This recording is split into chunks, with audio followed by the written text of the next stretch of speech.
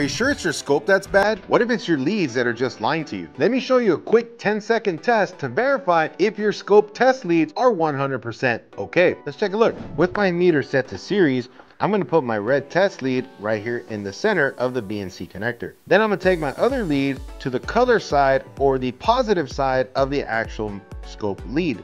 Notice how we have continuity, so that means that is okay. Now I'm gonna test the ground side, still going to the center pin of the BNC.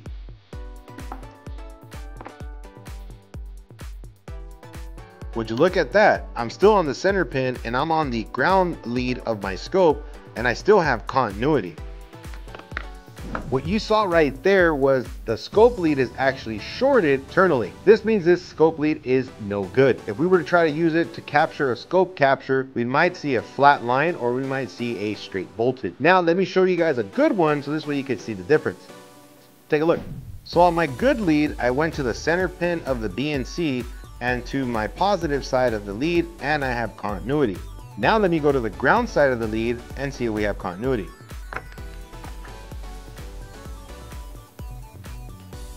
So notice how still on the center pin of the BNC and to the ground side, I have infinite resistance. This indicates that these two circuits are not interconnected, so they're still actually separate. Now let me test the other side of the BNC to see if we're any good. So when I say the other side of the BNC, instead of testing the center pin, I slide it in right here on the side, I set that down, and then I test it on the ground side of my actual scope lead. So right there we have continuity, so that means that side is okay. Now let's verify it by going to the positive side of the actual lead once again, just to verify it. I have infinite resistance, so this means this lead is 100% okay.